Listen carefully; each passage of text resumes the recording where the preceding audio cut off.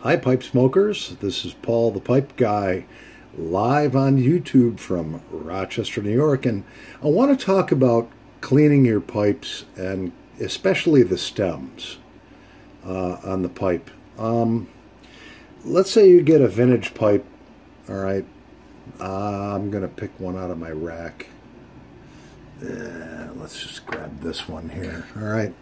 So you get this vintage pipe, and it has some patina to it and so forth.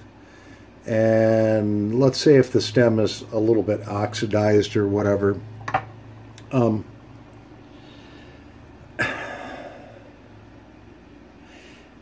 my opinion, unless you're totally going to refinish the pipe, which, again, in my opinion, if you're going to strip everything down, I just think that devaluates an antique pipe.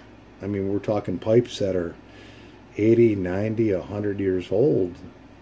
And so basically, here's my take on it. In cleaning the stems on the pipe, okay, I soak them in OxiClean in warm water. I have a video on that. So if you want to, you can go back and through my videos, and it shows how I clean my stems. But after I clean them, they come out basically very dull looking, extremely dull looking. And so basically what I do is I take some extra fine steel wool. I'll go down like so with the extra fine steel wool, go across the end of the pipe where your lips touch. And I'll do that, and you have to make sure that you use extra fine steel wool. So the thing of it is, if you have a vintage pipe, you're going to want it to, at least I do, look like a vintage pipe. And I'll give you an idea. Here's a Kay Woody drinkless. And so what I did is I soaked the stem in OxiClean for a couple hours. And you can look back on my video on how I do that.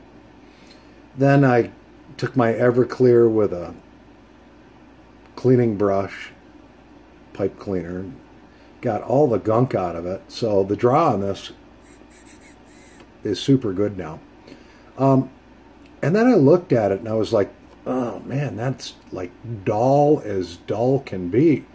Do I put it on the polisher? Now, you have to ask yourself,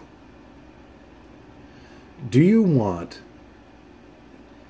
a brand new shiny looking stem in your vintage pipe that has patina? And for me, I decided, no. I'll run over it with a steel wool. I'll polish it up with that. And then I go over it with Decatur pipe polish. It's a hand wax, like it's very similar to chapstick. You could probably rub chapstick on there and do the same thing. So it takes it from an extremely dull finish.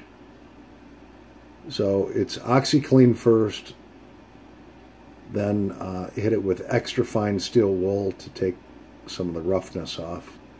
And then now what you have, and I don't know if you can see this, it's kind of a semi-gloss stem.